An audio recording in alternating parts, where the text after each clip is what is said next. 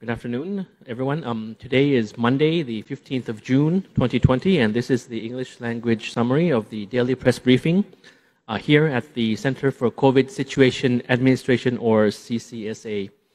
So first of all, I'd like to start off with the global situation. The spokesperson mentioned this. I'll just recap it briefly that up until today, certain countries are still on the way up in terms of the COVID infections, including countries such as India and Brazil.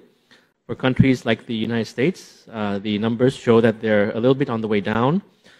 For Thailand and Australia, for example, the curve has been flattened for quite some time already. But still, of course, we remain vigilant because of the risk of new clusters, as we had reminded the audience for quite some time. New clusters have been springing up in some countries. We don't, I think we don't call it the second wave yet, but there is still that risk in countries such as China.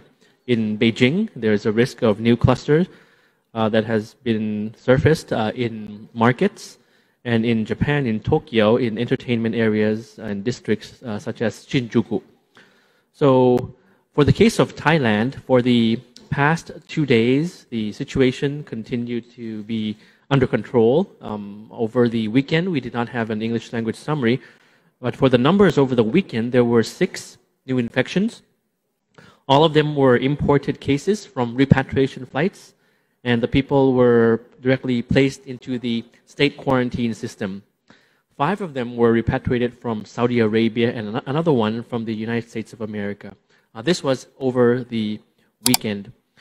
For today, it's the first day of the 4th phase of the relaxation measures. As you know, it's the 15th of June, the 4th phase now in Thailand. And many establishments and services will be reopened, around 95%.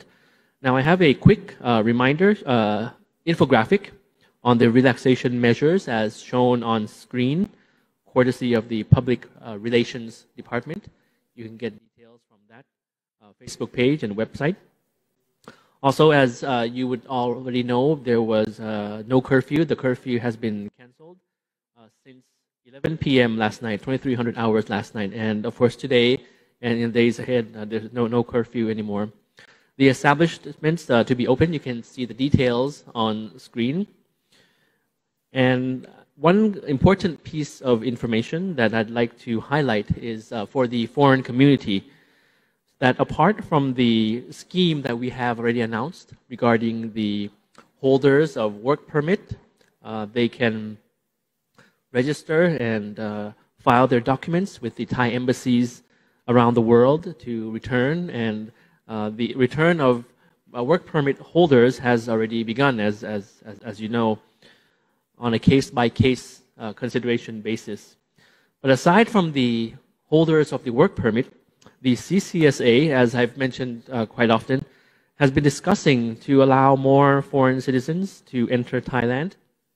And just this morning, we just had a meeting to discuss once again the criteria and the details for this scheme in order to, in due course, allow more foreigners to enter Thailand. And this will be the group of foreigners who have permanent residence and those who are married with a Thai spouse to be able to enter Thailand at the earliest opportunity. So there is progress in this. We are ironing out the details. So please stay tuned for more information and more updates on this issue. As mentioned just this morning was yet another meeting on this particular agenda.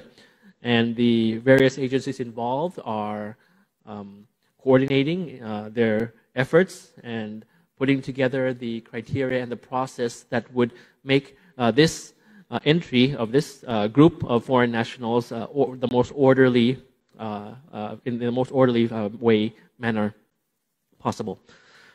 So moving on to the issue of the general situation and the cases in Thailand, as usual. I mentioned earlier about the weekend numbers, but for today, Monday, we have 0, no confirmed cases, making the cumulative number of cases remaining at 3,130 135, as you can see on screen. Out of this number, 95.2% have recovered or been discharged. That's 2,987. High number have been discharged, and 0 fatalities. Very good to hear. Also, some observations. We are now on the 21st day of having 0 domestic infection. So that's quite good news. 21 days without any domestic infection. So 21 days, in the past 21 days, we have had cases, but all of them were from imported cases of those returning from abroad and placed directly into the state quarantine system, but 0 domestic infection. So that's very good to hear. And globally, Thailand is now ranked at number 88 globally in terms of number of confirmed cases and infection. Of course, number 1 would be the highest, and we're number 88 globally right now. So that's very good to hear. We hope to keep up the strength, the cooperation, the numbers. Hope that they won't be increasing. Hope that we won't find any new clusters. Hope that we will be able to contain all of the cases that we find, or the imported cases that return from abroad. Hope that will continue. And thank you very much for your cooperation. So the spokesperson also mentioned today about the use of Thai Chana, the Thai Chana platform. He focused on that, hoping that there will be more use of Thai Chana.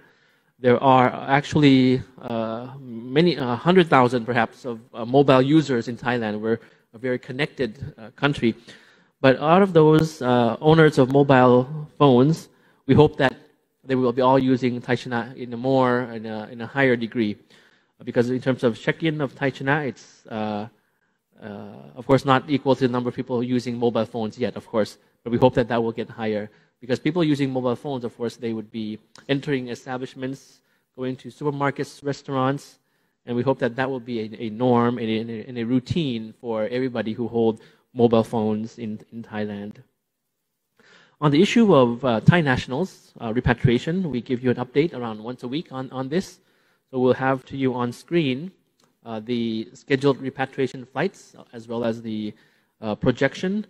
To date, we have repatriated over 20,000 Thai nationals by air from 61 countries and territories around the world. Today, tomorrow, as you can see on screen, we also have flights coming in. And in terms of projection, from the 17th to the 22nd of June, we're expecting 23 more flights from various countries around the world. And the assistance to Thai nationals continue. As you can notice, we are doing this in parallel with allowing foreign nationals to enter Thailand in specific groups, starting with work permit holders, and as I mentioned, other groups in due course. So please be patient, please bear with us as we do this in parallel with the Thai nationals repatriation. So on screen, we have, as usual, images of our assistance to Thai nationals. Here with the Royal Thai Embassy in London, the United Kingdom, with Thai volunteer doctors providing one-stop service for Thai nationals that are repatriated. There was a flight the other day from London. These services include health checkup for the certificates, for the certificate of entry, and of course free of charge. And while providing these services, all officials of the embassy remain in social distancing measures when they meet with persons visiting the embassy. Also, another image that we have is that on the 13th of June, the Royal Thai Embassy in Rabat, Morocco, cooperated with the Thai community there to deliver care packages and medical supplies to 71 Thai nationals in Marrakesh for their daily use. The embassy is also planning to deliver these packages, these care packages, to Thai nationals who remain abroad in cities in Morocco, such as Kenitra, Tangier, Tetuan, and Rabat. We also have good news stories every day, this time concerning vaccines.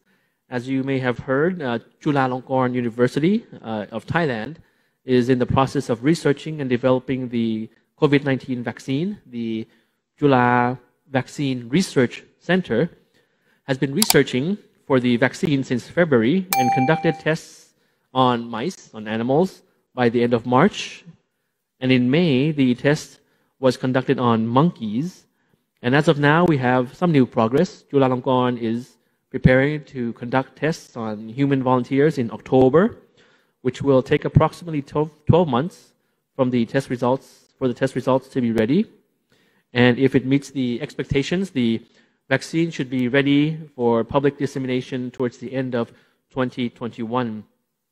Also in Chulalongkorn University, there is the CU Innovation Hub that started the startup called Baya that will be researching on this issue as well, and more information will be released from the university in due course.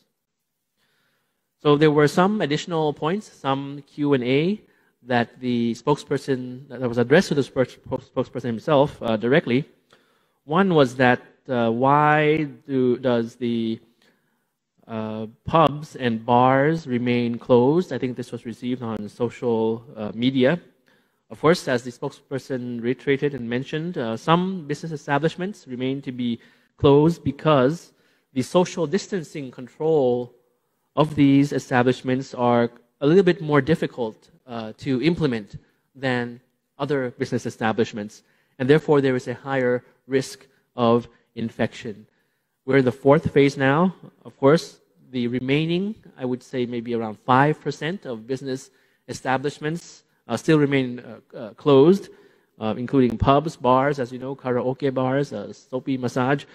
Of course, they will be open when the situation improves, because these are actually the business establishments with the highest risk, as I mentioned, because social distancing is more difficult to control in these areas. And as mentioned, there are, of course, examples of other countries that have these risks as well, and the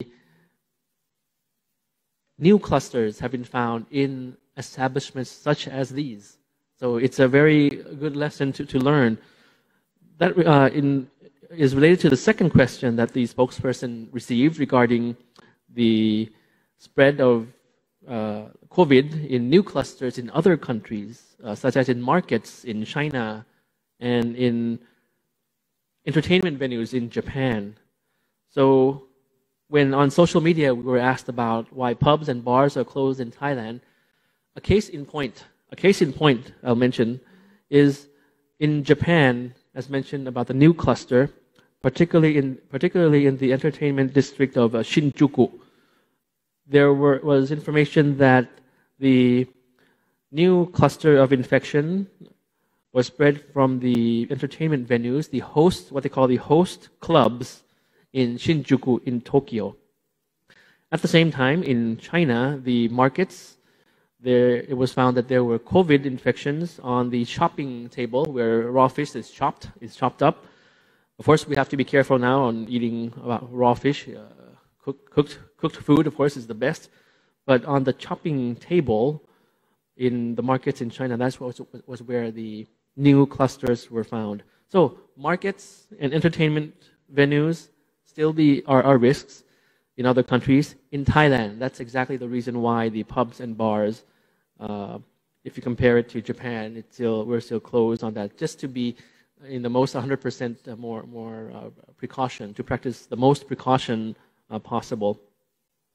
And the Department of Health of the Ministry of Public Health invites the general public to inform them of any leading information about the violations of compliance, if there are any bars and pubs that are open or any markets that practice unhygienic practices on the chopping table, on the various stalls, and the kind of food or products that they sell in the markets. If it is unhygienic, you can report that to the officials at the Ministry of Public Health.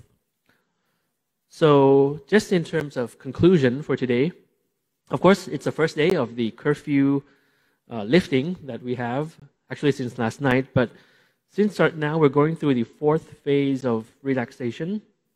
Of course, there needs to be the serious adjustment of our daily lives to continue with the routine for the new normal environment The guard remains high, even though we are traveling. Some people have traveled to nearby provinces, to beaches, and enjoyed restaurants and shopping malls. That's fine, of course. That's very good. We have to relax, of course, after the past months have kept us home. But of course, when you go out, please continue to keep your guard up and remember to practice the new normal lifestyle, as you see on screen. And the spokesperson mentioned quite often 6 measures to prevent COVID. Before it was 5, now it's 6, because the 6 is using the Thai platform. And we're congratulated on the good news about today's 0 infections, and the, of course, progress of the vaccine, but not to forget that everything would take time until the vaccine is ready. So in the meanwhile, we practice the measures that we have announced. That's the best thing that we can do right now. So the last slide that I have on screen, not including the caricature that you see on screen right now, is the 5 measures. So what is wrong with this caricature, with this slide? It's only 5, right? So actually, it has to be 6 now. So 5 plus 1 measure. So the one last measure, these 5, washing hands, and the rest you see on screen, plus 1 measure, that is using the Thai platform. So thank you very much for your attention, and for the English language summary, I'll see you again on Wednesday. Please stay safe and take care of each other. Have a pleasant afternoon, and have a good, pleasant and happy Monday as well. Thank you very much. สวัสดีครับ ครับขอบพระ